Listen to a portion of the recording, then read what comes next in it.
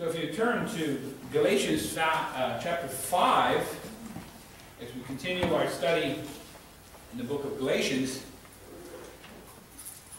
Galatians 5, verse 22, as we looking at real sanctification, and then we're going through the fruit of the Spirit.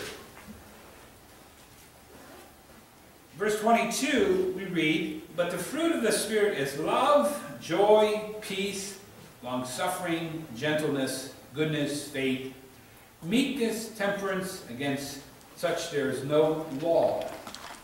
You see, the first triad that we've been studying is the one, love, joy, and peace. Now, we speak of love for God, joy in God, and peace with God.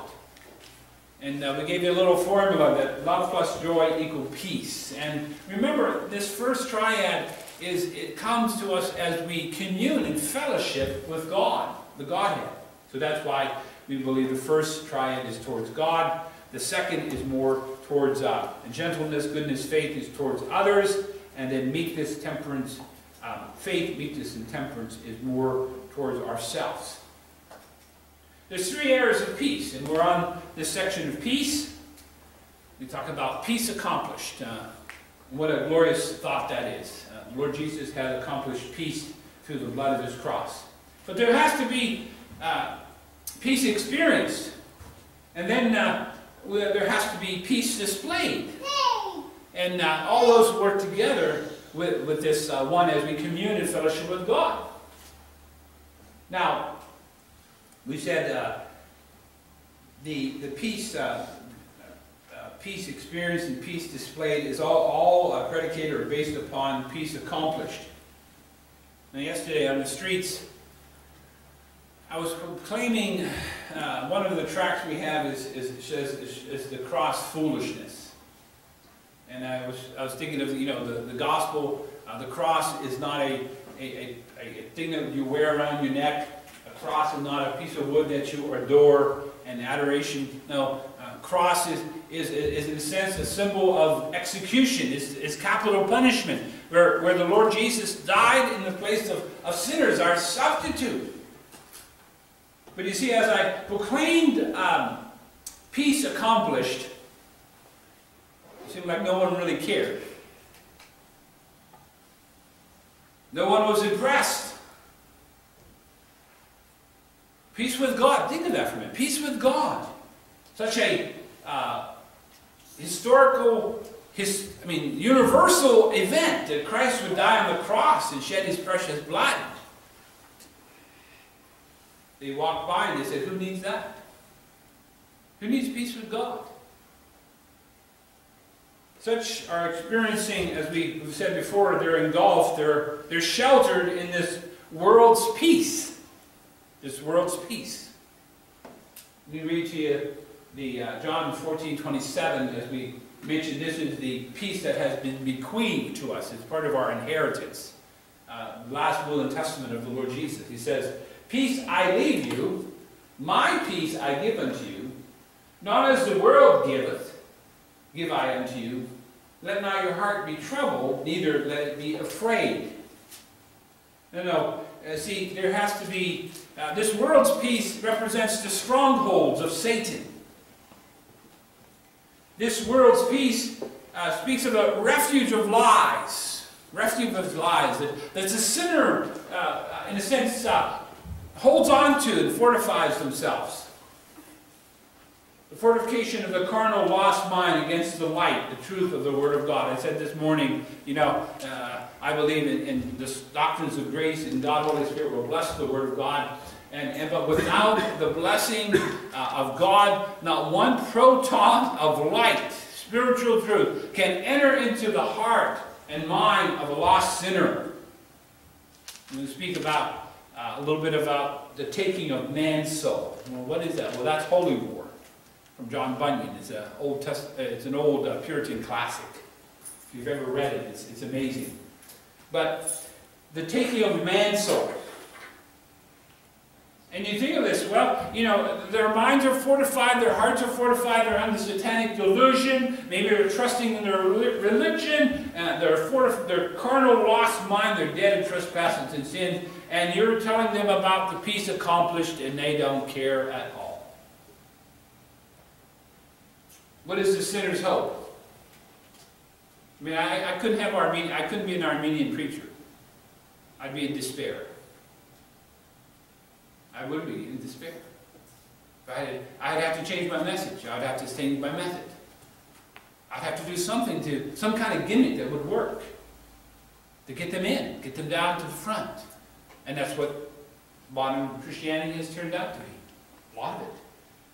What is the hope? Well, you don't want to, well, they say, well, I don't like being called a Calvinist. I don't like the idea of doctrines of grace. But maybe this is our banner: is salvation is of the Lord. I think we can go with that. Salvation is of the Lord from beginning to end. So the Lord says here, when He's dealing with the rich young ruler, He says, "How hardly," He says, "verily I say unto you, that a rich man shall hardly enter into the kingdom of heaven. And again I say to you, it is easier for a camel to go through the eye of a needle than for a rich man to enter into the kingdom of God." And then His disciples were amazed. It says, when His disciples heard it, they were exceedingly amazed, saying, "Who then can be saved?" But Jesus beheld them and said unto them, "With men this is impossible, but with God all things are possible." See, that's the hope we have this evening, brethren, as we see the world's peace, and it's like a force field around the sinner, and it seems everything that you try to penetrate that force field just bounces off. But God says, the Word of God says, salvation is of the Lord. And we have hope. The impossible can be done. Let's look at the taking of man's soul. You see, peace accomplished is so important, and we glory in that. But there was once upon a time that peace accomplished you didn't really care for, or it wasn't important at all. You see, you have to experience the peace of God, and that's what we're talking about. That next part. You see, once you experience the peace of God, then you can have peace displayed in your life as a Christian, and that's really as we're in trials and temptations and persecutions, and the love and the joy kicks in, and the peace comes like a river. Taking of man's soul. I was thinking of, and again, if you've never read Pilgrim's Progress or Holy War, you're missing out on something. Okay. But see, I was thinking about God's war chest. You see, the sinner is at war with God. Now we'd say tonight, well, God is not at war with the sinner, not with His elect. Not in the sense we realize He's peace accomplished, He's been reconciled. But any sinner, lost sinner, tonight, here, listen, if you're outside of the shed blood of the Lord Jesus, if you haven't trusted Him by faith and repented of your sins, you're in danger. You're in danger. I can't, with all my pleading and weeping and crying and urging, I can't open your eyes to convey you that concern. I can't. Words can't, you try to express it in words, we should, with arguments, with telling the truth in love, but you see, unless the Holy Spirit takes the Word of God and He does that. Isn't that amazing? He does that. That's our hope. But in this war chest, I was thinking, of course, the general, I'm not trying to demote the Holy Spirit, but, the Lord of the harvest, this morning we talked about that. He's the, infinite five-star general, He's on the battlefront. And you have conviction of sin. You have the Word of the Holy Spirit. The Word of God, the sword of the Spirit. And yes, Christians are to wield it and use the sword of the Spirit, which is the Word of God. But we're looking at God's war chest and the taking of man's soul. And the object of conviction of sin is to shatter. Isn't that You ever, you know those corral? I don't pick on corral, but corral, they're really nice dishes. Some of them are pretty expensive. But what happens when you drop one? I like the ones that, I don't like corral. I don't, not anymore. But they shatter into a million pieces, 1,000 pieces. I like the ones that just clunk and break in two. Because cleaning up all those little glass slivers, it can be pretty dangerous. And you're going to get every one of them. But think of it as a corral bowl falls to the ground and has to shatter. And so, out of God's war chest, the object of this battle is to shatter the world's peace that reigns in the sinner's heart. Listen, dear ones, that's an impossibility for us as we can't do that, but God can. But listen to me, it has to be done. It has to be done. See, the scriptures tell us that God, He says, I kill and I make alive. I wound and I heal. Neither is there any that can deliver out of my hand. Deuteronomy 32:39. What do you mean, God kills? God kills? He kills the sinner? Yeah, in a way, that's the whole thing. You see, we have to realize the cross has to be applied to the sinner, to the elect sinner. And then from death to life, resurrection life, the Holy Spirit does that marvelous work of regeneration. Let me read something that Spurgeon says in the Forgotten Spurgeon. He's talking about, he says, the emphasis is intended to be upon you. He's talking about modern Arminianism, the Baptist Union in his day, as the flood of Arminianism, modernism, things of that sort was coming in. But especially, this section is Arminianism against the Scripture. The emphasis is intended to be upon you. And the impression is unavoidably given that it is only our faith which can save us, as though faith were the cause of salvation. This is the very reverse of Spurgeon's conception of the spirit of gospel preaching. Now this is Ian Murray writing this, okay? But he quotes Spurgeon. Spurgeon says, I could not preach like an Arminian, he says. And in the following passage, he tells us precisely why. What the Arminian wants to do is to arouse man's activity. What we want to do is to kill it at once and for all. To show him that he is lost and ruined, and that his activities are not now at all equal to the work of conversion, that he must look upward.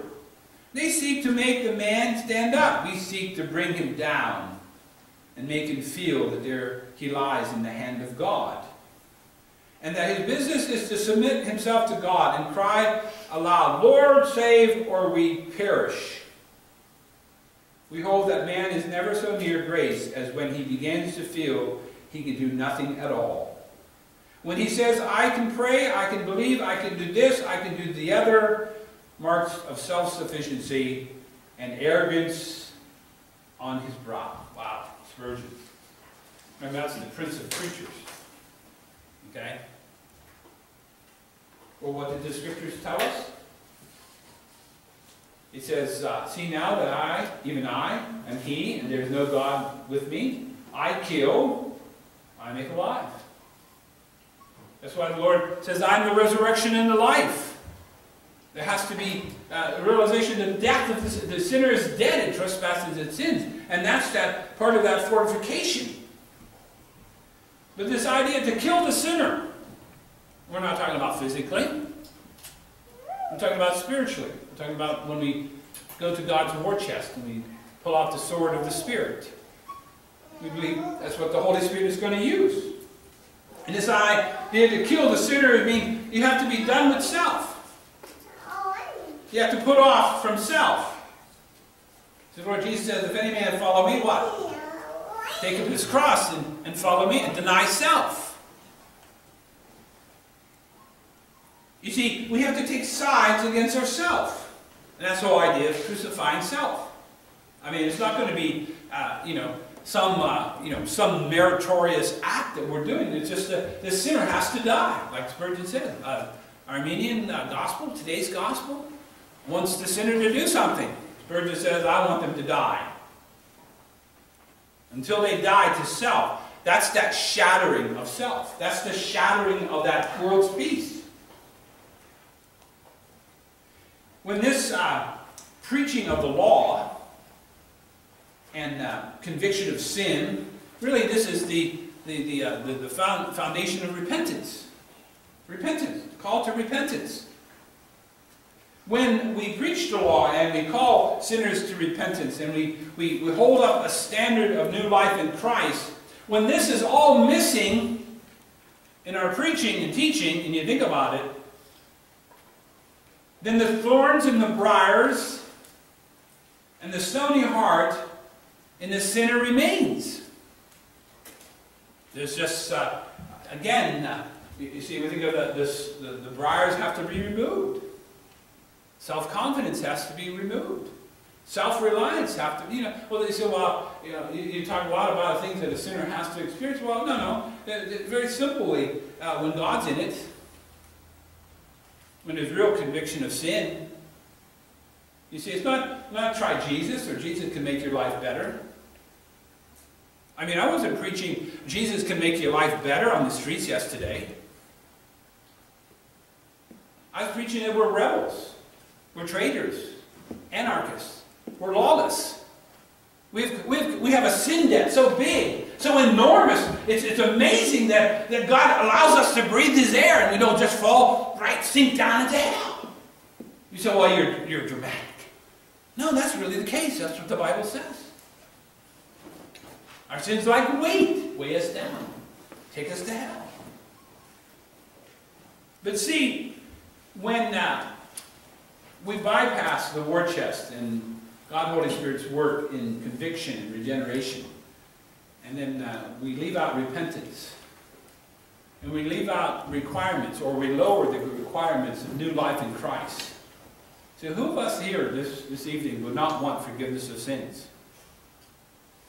Yeah, I mean, honestly, if I go to the streets, I could say, free ticket to heaven. Forgiveness of sins, and they might ponder that because they realize they have sinned somewhat, but when you say, well, it also requires new life in Christ, that you would want by the regenerating work of God to forsake your sins and turn from all your iniquity and live a new life as evidence that you're really born again. I don't want new life in Christ. I'll take the free ticket, but I don't want new life in Christ. And if we don't specify these things in the preaching of the gospel, such remain unaware. They remain unconcerned. Maybe they're awakened for a moment, like the stony hearers and the thorny hearers. Maybe they're awakened for a moment, and then what do? They fall fast asleep on their religious profession. Hey, I made a profession in Christ. I'm saved. They fall asleep upon their Christian profession, and they don't have to worry anymore. They're not concerned anymore. You say, once saved, always saved. Isn't that so? Once saved, always saved? They know that verse, or they know that theology. You see, more is needed. Well, we call it regeneration, imparting of new life. You see, we have to go back to the effectual call of God, first of all. It's God that calls sinners. And through the preaching of the gospel and the regenerating work of the Holy Spirit in the elect sinner's heart. And then we talk about conversion. They're two different things. What is the duty of the preacher? Well, I think what Matthew says in Matthew 11:12 says this. From the days of John the Baptist until now, the kingdom of heaven has suffered violence, and the violent take it by force. Luke says you should compel them to come in, press them to come in. Take the kingdom of God by. If you think it's just going to happen by osmosis, it's going to be. It's an impossible thing. for the sinner to be saved. And first of all, the greatest thing, I think the hardest thing is for this worldly peace, this bubble force field of security, carnal unawareness has to be shattered. And God, Holy Spirit, does that through conviction of sin. Let's look at some examples this evening about conviction of sin. You see, there's words that you've heard before, like, for example, legal and evangelical repentance. And sometimes it's a blur. And it says, what I mean, the transition from, when does legal repentance become evangelical repentance? You see? When does, in the sense that intellectual faith becomes saving faith? Historical faith becomes, and that transition is like different for every one of us. Really, it is. But see, you start at one point, you end up in the other point. But see, there are examples in the Scriptures of what we would say legal repentance, or a false confession. Look, if you would, to Hebrews chapter 6. Hebrews 6, verse 4 through 9. Now, we've studied this years ago when we went through the book of Hebrews, but I want you to see some things here. Notice what it says here. For it is impossible for those who were once enlightened and have tasted the heavenly gift and were made partakers of the Holy Ghost and have tasted the good word of God and the powers of the world to come, if they shall fall away, to renew them again unto repentance, seeing they crucified to themselves the Son of God afresh and put him to open shame. Now this is, dear ones, this is not a believer falling away, losing their salvation. That's Arminianism. No. Look at verse 7 and 8. Remember I told you about, you see, if we don't preach the law and preach the matter of responsibility and evangelical holiness of God, the purity of God, man's responsibility to repent, the standard, if we don't bring sinners under conviction, and God will use the word of God for sure, and then the briars remain. Self-confidence, self-reliance, self-righteousness. Okay? But notice verse 7 and 8. For the earth which drinketh in the rain that cometh oft upon it, and bringeth forth herbs meet for them, by whom it is dressed, receiveth blessing from God.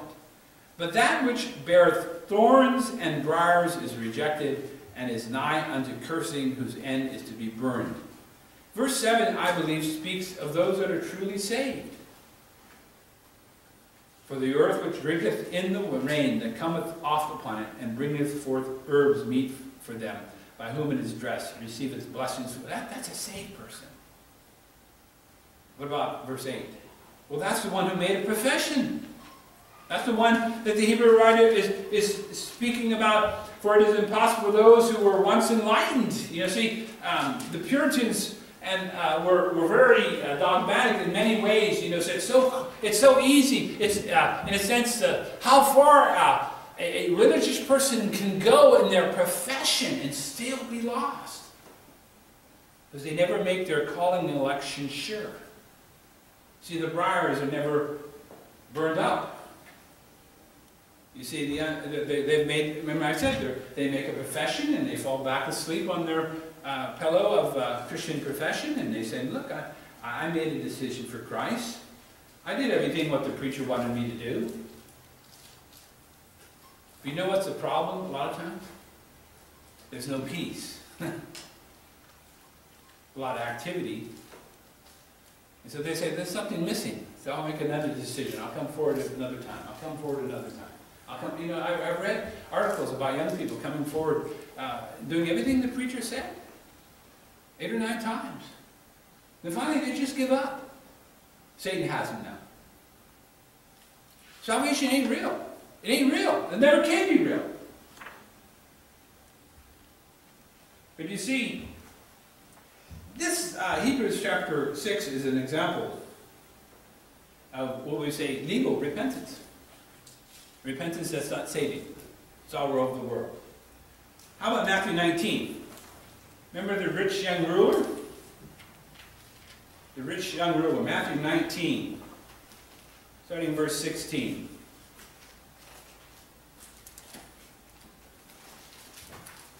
Matthew 19, starting in verse 16, verse 16 to 22.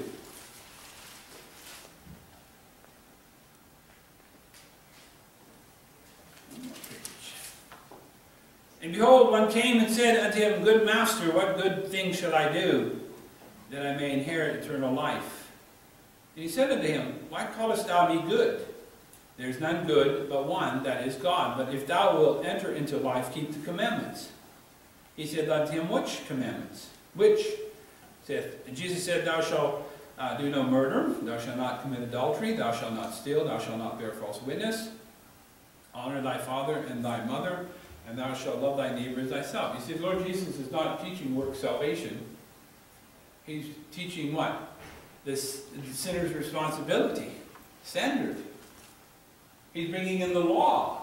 You see, the problem, this young rich ruler says, What good thing can I do? You see, if he was really convinced by the law and sin and guilty, he would realize that he can do nothing good. Nothing good. Thought, word, or deed. But see, he's not convinced.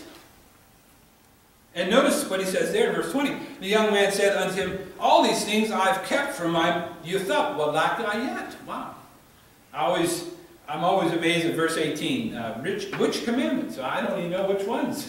A Jewish young man comes. Which? You know, the rabbis, the traditions, do we take the liberals or the conservatives? I mean, you know, 660 some extra rule. Which? And Lord Jesus is so cool. I mean, he's just, let me just go back to basis. Let's go to the 10 Commandments, the law. And then, verse 20, I don't really believe that's an empty boast. When you think of Saul of Tarsus, right? Jesus said unto him, verse 21, If thou wilt be perfect. You know, yesterday I was talking to people about being perfect. And I said, how good do you have to be? How many good things do you have to do? And I said, let me tell you something. You have to be perfect. You have to be perfect as the Lord Jesus. And some of them looked at me like, and it was registering a little bit. Hey, perfect? You mean, I said, you have to be absolutely perfect in thought, word, and deed, and you can never, ever sin, ever, ever, ever. That's what the Lord Jesus is saying. But notice he's working on this rich young ruler to bring him to conviction. You see, he's shattering. Do you see that? He's ripping out the refuges of lies. He's taking away the fortifications of the Lord Jesus, the best evangelist there is. If thou wilt be perfect, go and sell that what thou hast, and give it to the poor, and thou shalt have treasure in heaven. And come and follow me. But when the young man heard these things, he went away sorrowful. 2 Corinthians chapter 7, this is sorrow of the world. This is the sorrow that leads to despair. This is not the sorrow, ungodly sorrow unto life. Okay?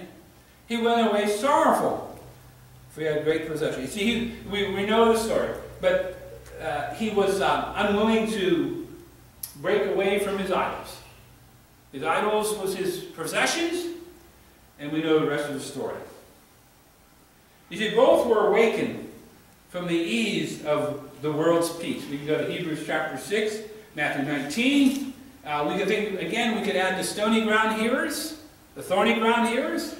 I mean, they receive the word, they rejoice, and they go for a season, and one, because they have no depth, the heart hasn't been opened up, they haven't seen the plague of their hearts. And then the thorny ground, well, the pleasures and the cares and the deceitfulness of riches enter in and choke the word where it becomes unfruitful. But see, the good ground, what happens? How did the good ground get good? Well, God made it good. Remember, that's the sinner's heart. God has to change the heart. That's regeneration. That's part of the new covenant. I'll take away thy stony heart, and I'll give you a heart of flesh.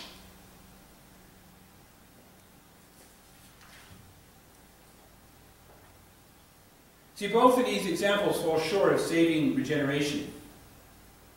I mean, we could just stop for a moment, just think about Judas Iscariot. You know, he had a counterfeit life. Counterfeit life. When the disciples were all sitting around the Lord that last night, they all said, Lord, is it I? Is it I? Meaning, the Lord says, someone here is going to betray me. You see, was there a little traitor sign on Judas's head? No. You know, he was a treasure. He must have had some integrity. He was pretty good. Deception, right? I believe there was, you know, he did evangelism. Most likely, when he went out with the 12, there was miracles and signs and wonders. He was one of them. Then, in the end, it was legal repentance. He didn't repent of his sins. He didn't trust Christ. He killed himself. Acts chapter 1 says he went to the place. He was the son of perdition. The scriptures must be fulfilled. That's amazing. That's mind-boggling. Let's go quickly as we think about this war chest, as we see, you know, God bringing, God Holy Spirit, the infinite star general, you know, he brings conviction of sin. He uses the law. He opens up the heart. Okay, but we have to realize that there are those that fall short. But I want to give you some examples of evangelical conviction, godly sorrow that needeth not to be repented of. Well, we read the prodigal son. Let's look at that for a minute. Luke 15:17. And when he came to himself. Remember the day when you came to yourself? It was like a dream. All of a sudden, you saw yourself in danger. You saw that you didn't measure up.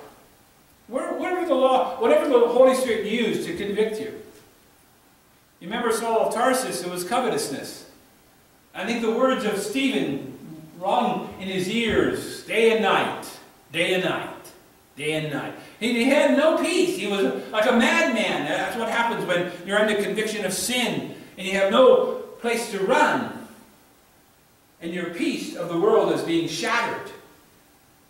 And when he came to himself, he said, how many hired servants of my father's have bread enough to spare, and I perish with hunger? I will arise and go to my father, and will say unto him, Father, I have sinned against heaven and before thee, and am no more worthy to be called thy son. Make me as one of thy hired servants. And he arose. Dear ones, listen, there has to be confession of sin. There has to be the forsaking of sin. But dear ones, see, this is evangelical repentance.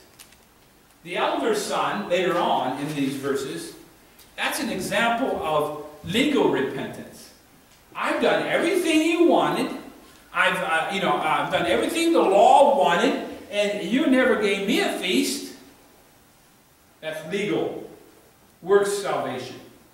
And so the prodigal son is a good example of conviction of sin, true repentance. It's evangelical. You see, it's the Father. You see, his awareness is the Father. A lot of times in legal repentance is that, you know, it's God, and I got caught, or, you know, I'm really weeping over the consequences over my sins. I want a better life. I want something better. You know, I'm tired of this misery. That's not really true repentance. It really isn't. I mean, the church says, try a little bit of Jesus. Jesus will make your life, God has a wonderful plan for you. Does he?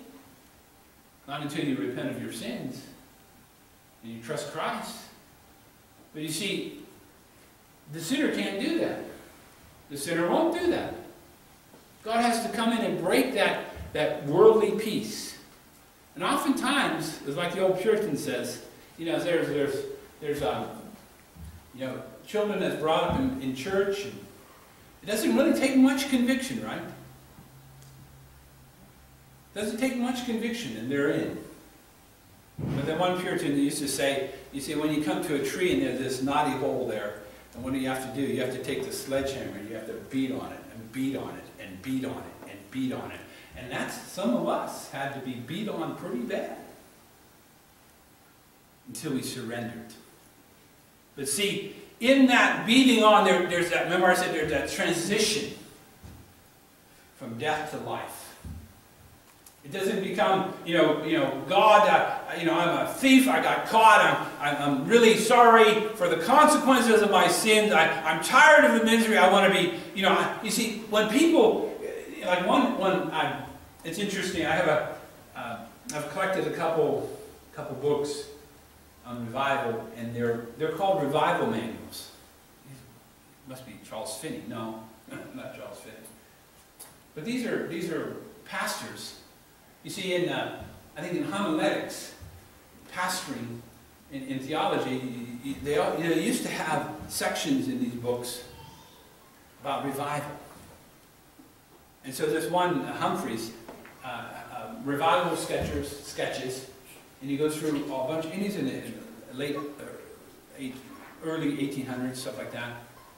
Some others, but see, they're giving instruction to pastors. How do you deal with an awakened sinner in times of revival? Well, most of us wouldn't know what to do, would we? And so, but the thing is, you see, there's this passing from death to life, and so as the sinner becomes aware of their sins, and they were in a sense, they begin to press into the kingdom. They see themselves lost and undone. They flee to Christ. So the prodigal son is one. How about Zacchaeus? Zacchaeus is another one. Zacchaeus, in chapter 19, verse 7 and 9, is such a great example of repentance, saving repentance. And when they saw it, they all murmured, saying that he was gone to be guest with a man that is a sinner. That's verse 7. Well, Zacchaeus is in the tree. The Lord comes by, or he climbs into the sycamore tree, comes by, and he says, Zacchaeus, come down. There's an effectual call. How does the Lord know his name? Well, this day salvation has come to your house, Zacchaeus. And by the time he comes down from that tree, okay, could you imagine what's going on in Zacchaeus' mind? Well, look, I always use these verses. You see, they were murmuring. That was the religious crowd, the Pharisees, others. That he was gone, the Lord Jesus. You see, in Zacchaeus, verse 8, and Zacchaeus stood and said unto the Lord, Behold, Lord, and half my goods I give to the poor, and if I have taken anything from any man by false accusation, I restore him fourfold. That's the law. You see, that's true repentance. He's breaking off his sins with righteousness. But the thing is, I like these verses, and I like Zacchaeus this way, is because he's concerned with the Lord's reputation. You see, you call yourself a Christian, but you bring reproach, or you live in your sins, or you're a carnal Christian, or all these. No, Zacchaeus. No, he said, Lord, they're murmuring against you. You see, Zacchaeus is saying, there's a real work in my heart. Let me show you. You see, he says, let me show you. He says, if I have, behold, Lord, half my goods I give to the poor. Well, what about the rich young ruler? He wasn't willing to do that, was he? What was the difference? What was the difference? See, God shattered his worldly peace and brought conviction. We could go to the prodigal son, there's Zacchaeus, there's the publican, we mentioned that in Luke 18:13, and talked about the publican and the Pharisee. We've looked at Saul of Tarsus, Acts 9, and Romans 7. We said that Paul is an example pattern of how God saves sinners. And so there has to be this work of the law. There has to be conviction of sin. Why? Because God, Holy Spirit, is going to shatter. And dear ones, listen. It's so important that we don't apply the balm of Gilead. Now, you know what a hyper-Calvinist thinks? This is Dr. Osilius. You see, you put a sinner on a rotisserie. That's conviction of sin. And you rotate them. And you keep poking them till they're done. See, a hyper-Calvinist, you see, the Arminian says the sinner has all ability to come to Christ. The hyper-Calvinist says you can't preach or witness to a sinner because they can't come. Because they're not one of God's elect. But until they are actually awakened, regenerated, once they are regenerated and awakened, then you can offer them the gospel. And so you rotate the sinner until they get done, and you say, yes, he's regenerated, he's repented enough, he's done all these things, and once he gets done, then you can offer the gospel. That's a hyper-Calvinist. You see, we're not hyper-Calvinist. Praise the Lord. But we're not Armenian either. So Paul is an example. Let me give you a definition of saving repentance. And then really this is, again, you say, well, you know, we're talking about the fruit of the Spirit, peace. You know, see, I would want all those people on the streets yesterday to experience the peace of God. I really would. I don't want one of them to go to hell, but I'm not God. But you see, proclaiming to them that peace has been accomplished just like water rolled off of a duck's back, you know what I mean? Made no impression. And then even, you know, hoping that the terrors of the law and the judgment that come and righteousness like Felix and Festus, you know, they would tremble. That's what we need, brothers. That's what we don't have in the preaching today. Preachers of the old times, they got up in the pulpit and they preached to sinners like Jonathan Edwards, sinners in the hands of an angry God. I mentioned him, Daniel Rowland, Hal Harris, others, Whitfield. See, the Spirit of God was moving, and He was using His sword and the treasure chest of war. Sinners were, you know, they were awakened. And when they were awakened, this worldly peace, this false confidence in self was shattered. They were being put to death in order to be, what? Resurrected with new life. So let me give you, this is the definition of repentance. And I think this is really, you know, a good definition. Louis Berkhoff, he's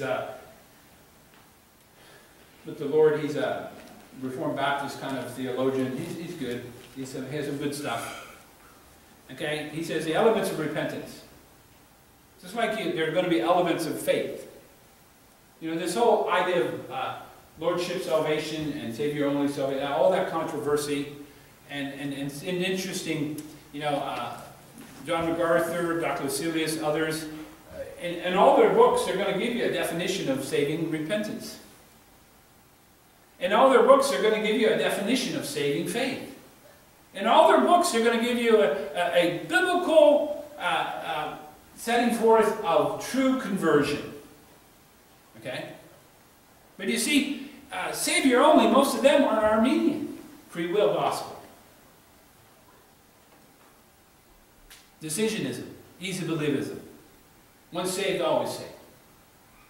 And most of the Lordship salvation is not, they're not preaching another gospel, they're not adding works to it, they're just telling us what is biblical salvation, biblical regeneration. They're talking about the law work. They're talking about legal repentance and evangelical repentance. You see, the modern preacher would say repentance is just a change of mind. You see, I never believed that Jesus was God. Now I believe He was God. Now He's God. So I've repented. Never changes my life. Never breaks off. I never break off my life sins. I never turn. No godly sorrow. No repentance. No reformation. That's not required. You've made a decision. That's what, this is 99%, 95, I'll give you some. 95% of the gospel today. The sinner can do something. God, Holy Spirit is killing the sinner, wants to kill the sinner. And evangelical repentance is necessary. And so Burkhoff says this: we distinguish three elements in repentance. There is an intellectual element. There is a change of view, a recognition of sin as involving personal guilt, defilement, helplessness. It is designated in Scripture as the knowledge of sin, Romans 3:20, Romans 1:32. If this is not accomplished by the following elements, it may manifest itself as fear of punishment, while there is yet no hatred of sin. You see, when there's hatred of sin, you see, it's not just I want a ticket to heaven. You see, when I hate sin, then I begin to love the life of Christ. I want to be like Christ. Isn't that really, when the Lord opened your eyes, you say, I want to be like Christ. I want to be like Him. I want to imitate Him. I want to follow Him. You see, that's saying you hate sin. Hate unrighteousness. Second element, he says, emotional element. There's a change of feeling. Manifests itself in sorrow for sin committed against a holy and just God. Psalm 51, 2, 10, and 14. This element of repentance is indicated by the word repentance, but it is accomplished by the following elements. It speaks of godly sorrow. But it is not so accomplished. It is not accomplished by the sorrow of the world. Manifested itself in remorse and despair. You see, Judas had despair. He had despair of the world. That's why he went out and hung himself. And so there's going to be an emotion, an intellectual element, knowledge of sin, guilt, defilement, helplessness. It's not just a fear. That's why Paul says in Romans 8, it wasn't a fear of bondage again, but now we have a new spirit. That's called the spirit of adoption. That's regeneration. The work of the law brings us under fear of judgment, but then there's that transition from legal to evangelical, from, in a sense, from darkness to light. The element is in a sense of what we call philau. It's against my father, like the prodigal. It's a family word. It's not just like I committed sin against the judge. And then finally, volitional. So there's intellectual element, there's a emotional element, and then there's a volitional element, meaning the will. I like what Dr. Seuss says. He says, it's the whole man receiving the whole Christ. What does that mean? Well, you receive Christ in your head. That's the old Puritans. Prophet, king, and priest. I like potentate. Well, see, the Lord Jesus is the prophet. Well, he is the Lord of your mind. He's the one who speaks the word. He's the light of the world. As the priest, what is he? Well, you see, he guards the inner chamber of your heart. That's where the blood is applied. You see, the law can't go back there once you're saved. It's because the blood has been applied to the doorpost of the heart. There's peace. See, the blood of Christ speaks peace. And the Lord Jesus is right there. And you realize that I'm accepted in the beloved. And then there's prophet, priest, and king, right? Is Jesus Lord? Is Jesus Lord? That's volitional. You see, go back for a moment. Think of Saul of Tarsus on the road to Damascus. What's the two things he said? Who art thou, Lord? I'm the prophet. I'm the light of the world. That's why there was a bright light around him. The manifestation of the glory of God. Jesus Christ. And so Saul says, who art thou, Lord? It says, I am Jesus whom thou persecutest. It's hard to kick against the pricks. He was under conviction. And what was the other thing he said? Lord, what would you have me to do? So the volitional element, there is also a volitional element consisting in a change of purpose, an inward turning from sin, and a disposition to seek pardon and cleansing. Psalm 51, 5, 7, and 10, Jeremiah 25, 5. This includes the two other elements, meaning the intellectual element and the emotional element, and is therefore the most important aspect of repentance. It is indicated in Scripture by the word, let's see what it says, Acts 2:38. What does Acts 2:38 say?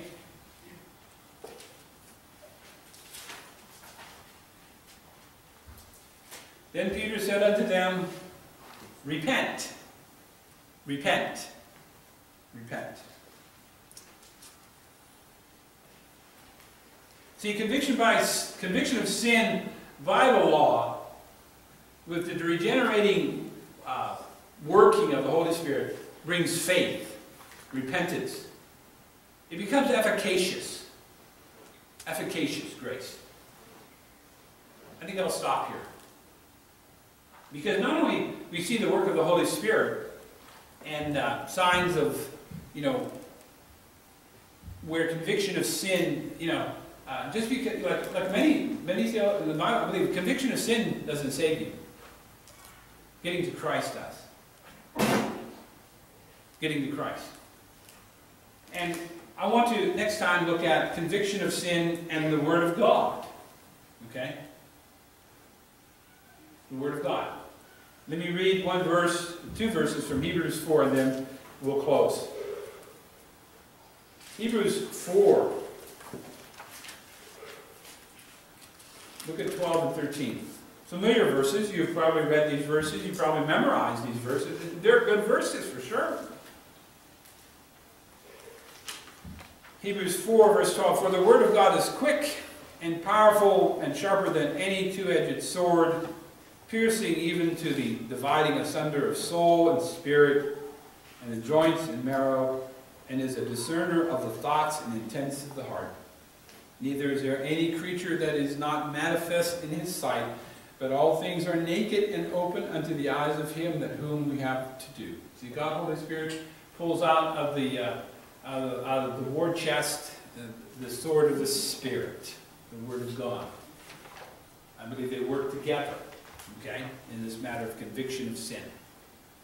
But the whole idea, again, is that as we realize that the sinner is fortified, this piece of the world, and they're unconcerned, they're unaware, and they're on their merry way, living a dream, a delusion.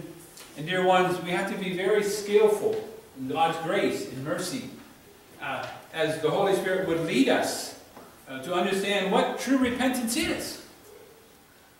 What are the true marks of saving faith? Yeah, are there? What should we expect when someone says, I'm a Christian, I've repented, and I've trusted Christ? Should we expect newness of life? An intellectual, an emotional, a volitional change in one's life? Well, see, we're not saying, well, this is my standard. We're saying this is a biblical standard. You see, what has happened today is we've lowered the standard so much, that the church is filled with unregenerate, lost men and women, boys and girls. They've made a decision. They've done everything what the preacher said to do. But they're still living in that. Now it's, in a sense, a religious. Remember I said? They're awakened for a moment. They confess their sins. Maybe they weep a little bit. And then they go back to sleep on their religious profession. And then overall, in examination, well, that's so uncharitable that you're going to examine, you're going to judge them? Well, what would you do to a friend who you love? Would you just allow them to sleep when the house is on fire? They made a profession, they've been duped by the devil. They show no marks of salvation, no genuine repentance, no saving faith, no obedience, no lordship. Nothing. And they believe they're in. That's the most unloving thing to do, is to allow your loved ones, your friends, your neighbors, and fellow Christians, quote unquote, that show no marks of regeneration, to live in a lie and wake up in hell. This is their business. But so thanks be unto God. Like Spurgeon, he says, I don't want people to live, I want them to die first. And God's Holy Spirit is able to kill them, and he's able to make them alive, and then, you know, God's elect will come. God's elect will come. Take a moment to examine your methods, your evangelism, your message. You know, there's nothing wrong with the Romans road. But if you only get a decision and not a changed life, you've missed it. You've missed it. And you're actually a false prophet now, don't you think, maybe? Deceived? Very serious business. Because it's a soul, an eternal soul. But most of all, it's God's glory and honor and the praise of the Lord Jesus. What a commission, what a trust, what a stewardship. Boy, that's what Paul says.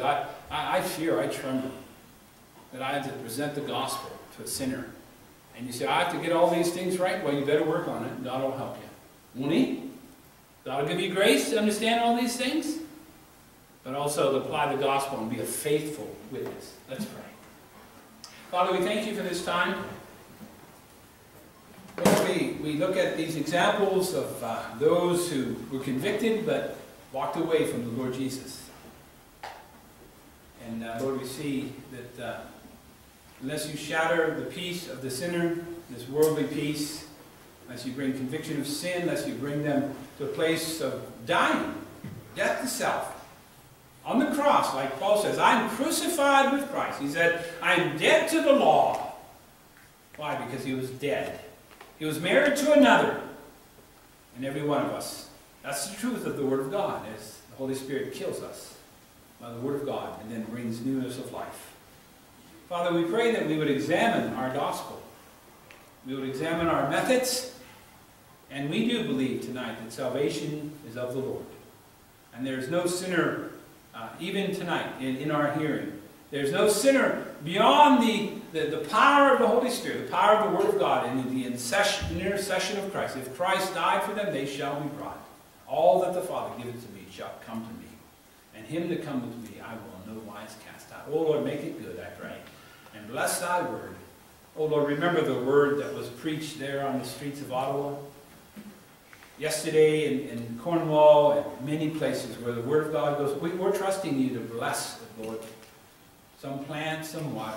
God, Holy Father, you have to give the increase. And may you give the increase for the encouragement and blessing of thy church, to see souls saved, but most of all that the Lord Jesus would be exalted and praised and magnified. That's our heart tonight, Lord. We want you to be magnified. We want you to have all the credit. We want to glory in Christ, because he's worthy. Thank you for your goodness to us. In Jesus' precious name.